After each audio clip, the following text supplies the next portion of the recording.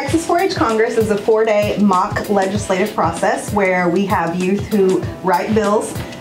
They submit those into our process to be included in our bill book, but then we have youth who portray different roles, such as House members, senators, press corps lobbyists. Every leadership position that you would see while Congress is actually in session, we try to replicate.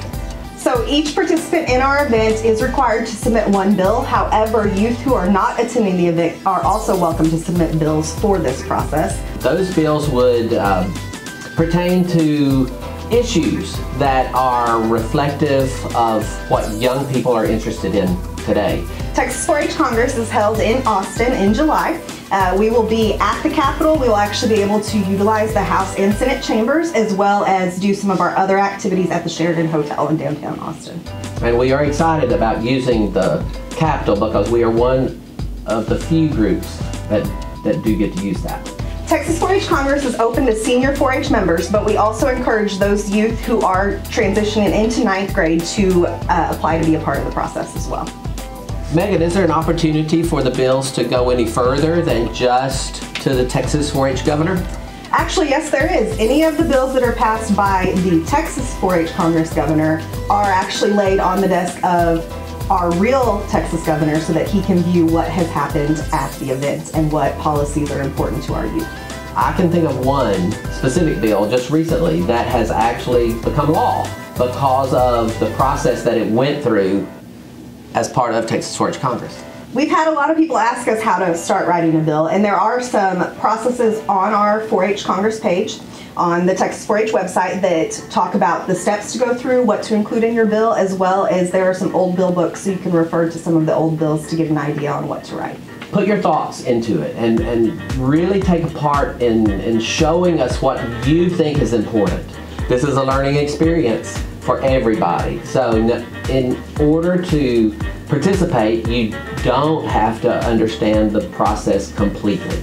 We hope to, as part of our training before the event actually gets started, to go through some of that learning educational process so that every 4-H member participating understands how the process works, understands how they participate in that process, and gets a feel for what they actually need to do in order to get their bill to the governor's desk.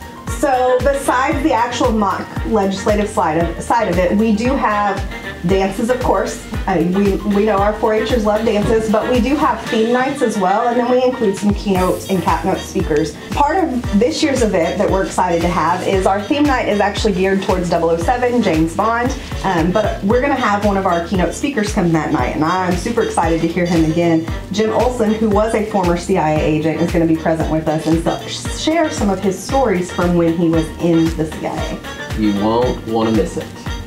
Okay, 4-Hers, if you are interested in participating, go through the process with your county office first. They will submit to the district office, and that is how delegations are put together. We would encourage you not to wait till the last minute. You know what you're interested in. You know what things that you would like to see different in Texas government. So let's start now and get that going, and go ahead and put the bill together so that you are ready to register when the registration comes out. Registration will open on April 1st on 4-H Online, and there will be an image that has Texas 4-H Congress on it, and then the link to the actual registration.